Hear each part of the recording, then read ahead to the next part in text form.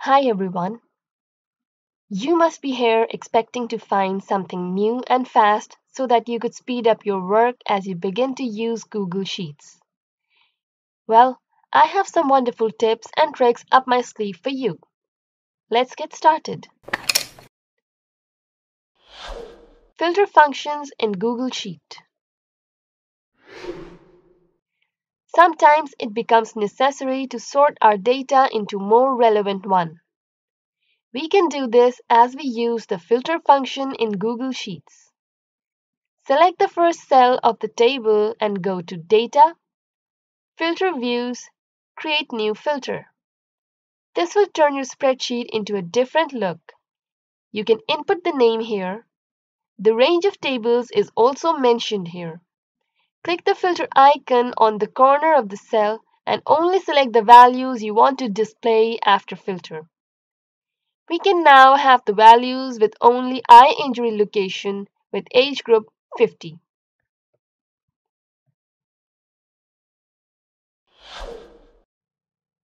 Adding checkboxes to tables. To make your spreadsheet more interactive, you could use checkboxes. Go to Insert, Checkbox. Now you can copy checkboxes to other rows and columns by simply dragging the cells. Notice how we check the boxes and total attendance value changes, making work a lot more easier and fun.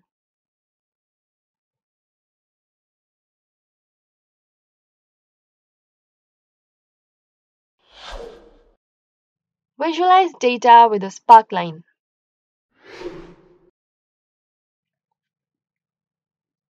Sometimes we may want to see our data in the form of tiny visual graphs on our spreadsheet.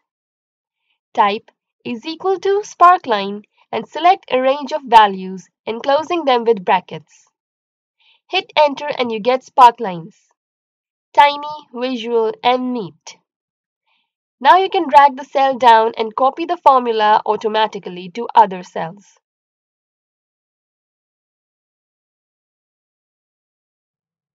Pivot tables in Google Sheets.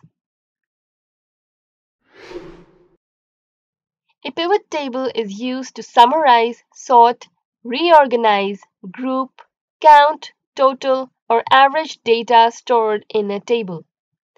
It allows us to transform columns into rows and rows into columns.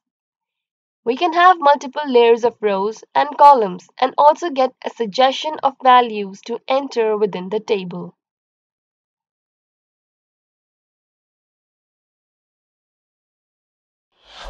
Send emails when you comment.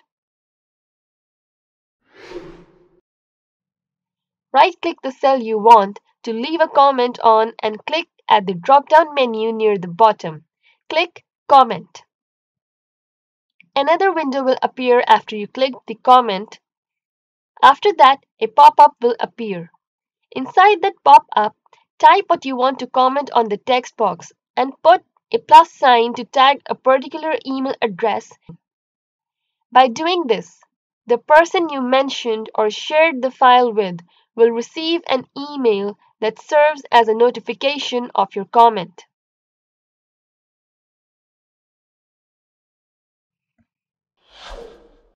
Check for valid email addresses. If you have a list of emails and you want to ensure that they've used a valid email address structure, then you can check them using Google Sheets. It won't check that your emails will be delivered, but it will help identify any email addresses that will bounce, like the ones missing @ or .com. On your list of email addresses, type is equal to isEmail function and select a valid email address as a model for your Google Sheet. Later, when you drag the function to the rest of the column, you will get a true value for the valid email address and false for an invalid email address. Select the column indicating the true or false and select Conditional Formatting. Set the formatting condition to Text Contains and True. Color code it to green. Now every time a true condition appears on the screen, We can tell by the green color that it is true. Similarly, add another rule and set the false color to red.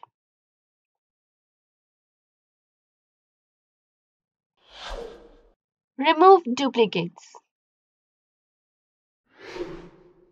To remove duplicate values in a table, type is equal to unique and select either a column or a range of columns and enclose within brackets. As you hit enter, you will get a table without duplicate values.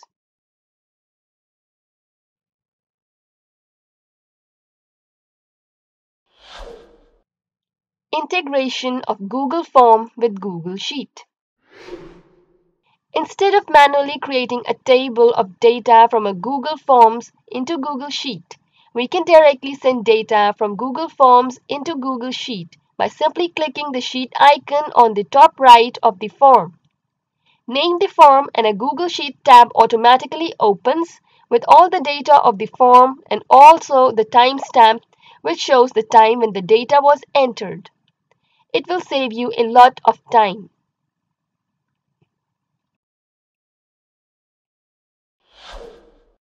Insert a chart from Google Sheets into a Google document. You can use charts in spreadsheets to display data graphically.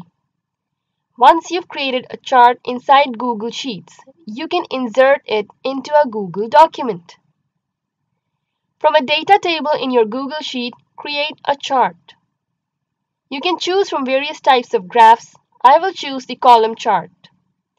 You can customize according to your needs. Then inside the Google document, select Insert, then Chart, and then From Sheets. This can save a lot of time since you can update the chart in the document to reflect any changes you've made in Google Sheets. All you need to do is click Update in the document and you're done.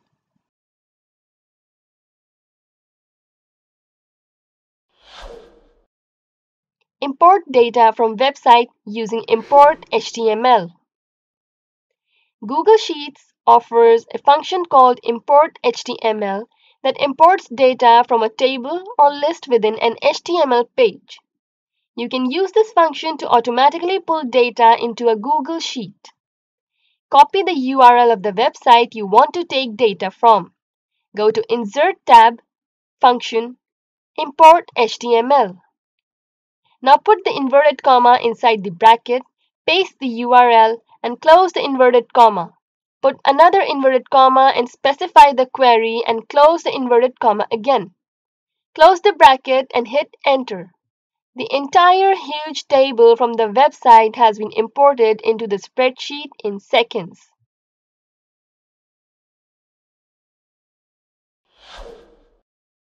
Adding images from URL. Adding images to your Google Sheets is simple. Just key in is equal to image and replace the URL with your image URL. And you're done. You can enlarge the image by dragging the cells around. It takes as long as 3 to 5 seconds.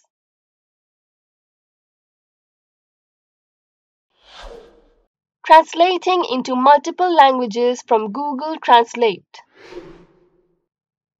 It's easy and fast to translate from one language to another using the Google Translate function in Google Sheet. Type is equal to Google Translate.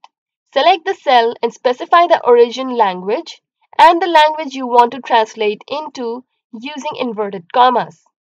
Later, you can drag on the rest of the column to translate everything.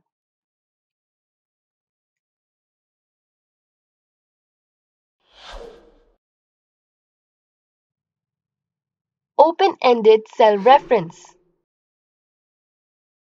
While using formulas, we select a range of cells, but it only includes a defined range of cells and will not include any other cell value if we want. If we leave the cell ranges open-ended, like selecting only G, it marks the entire column. Now, if we add any more values to this column, it would automatically add to our total.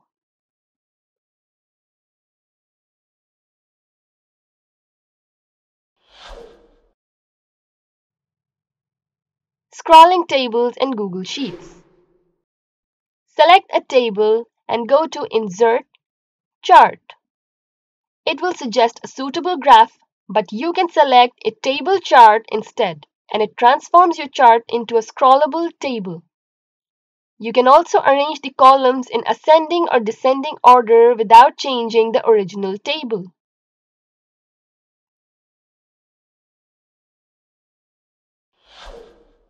Aggregate chart values in Google Sheet. If we have a table with some items repeating, its chart will display each item separately. We could display the item once by selecting Aggregate from the chart and lessen the clutter. It gives an aggregate value of the repeating items as 1. So, those were the best and the most unique Google Spreadsheet tips and tricks you're supposed to know if you've just started working on a spreadsheet. If you come across any use cases wherein you use the above formulas, let us know in the comments section below.